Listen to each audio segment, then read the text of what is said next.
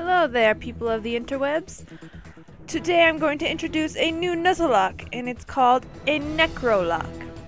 Necro is the meaning of pretty much death, and we combined that with lock, meaning this is a Pokemon challenge. Woohoo! Alright, I'm going to just read off the rules of how this Necrolocke is going to go. This game requires randomization for it to be in effect, so you have to be playing a randomized game, like you have to randomize fire red or randomize white or black in order to be able to effectively play this Necrolocke. Alright, our first rule is you have 3 tries to capture a wild Pokemon. But after the first try, you have to sacrifice a Pokemon. So let's say you have a Charmander and you just ran into a Bulbasaur. You didn't want to catch that Bulbasaur, so you killed it, or you accidentally killed it, but you wanted to catch it, but you still killed it. So anyway, that first Pokemon dies. So you're like, okay, but I really want a Pokemon in this route. So let's say you have a Pidgey in your party along with that Charmander, and that Pidgey's a level 6.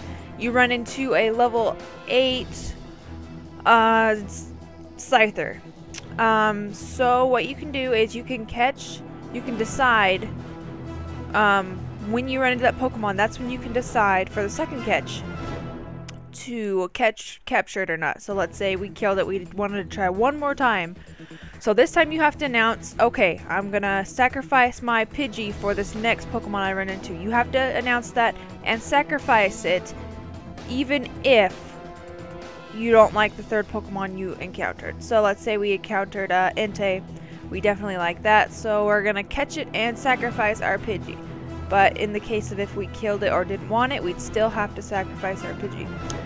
Or Charmander, or whoever. It has to be within 5 levels in order to sacrifice that.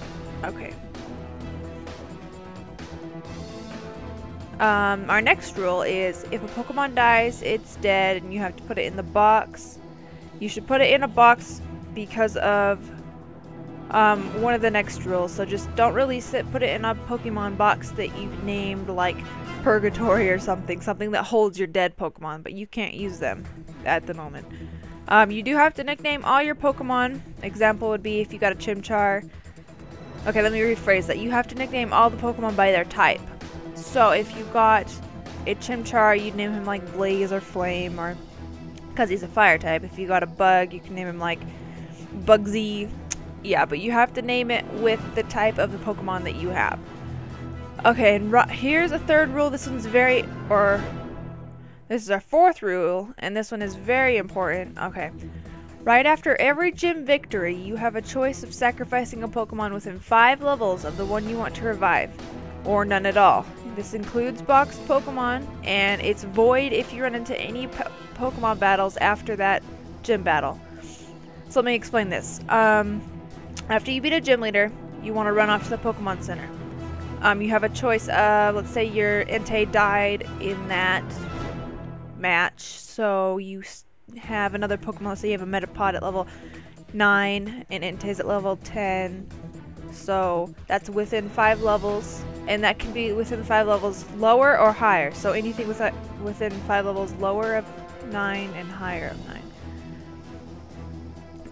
And you have to go in and revive him instantly. So if you run into a Pokemon battle, if you go anywhere else besides straight to the Pokemon Center and activate like a scene or something, then that rule is void and you won't be able to do that again until next gym.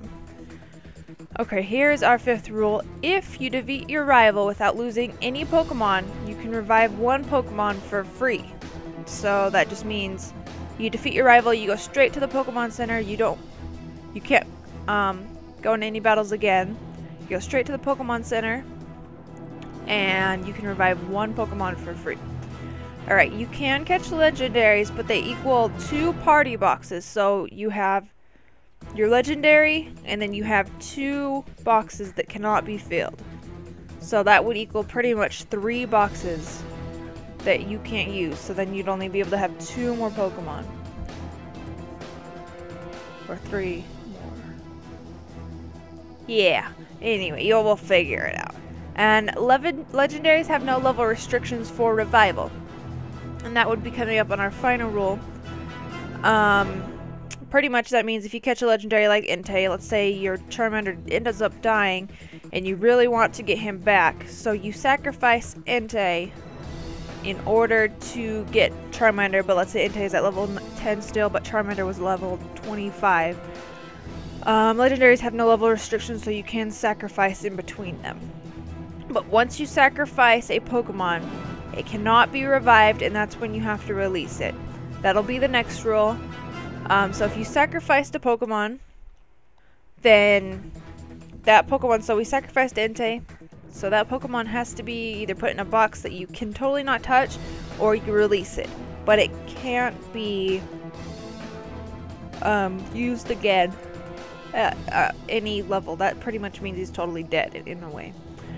And you know, that's pretty much it. So I hope you enjoyed these rules. Let me know what you think down in the comment section below. Me and my fiance are going to be starting a Necrolocke here soon. We're going to do a co-op for Fire Red and Leaf Green, so we're going to try it out and see how well it works. We both combined this with our thoughts. He pretty much came up with most of these rules, and then we just kind of added on what we both thought would be cool and be fun. So that's pretty much it. Thank you guys so much for watching. Like and subscribe, and I will see you next episode.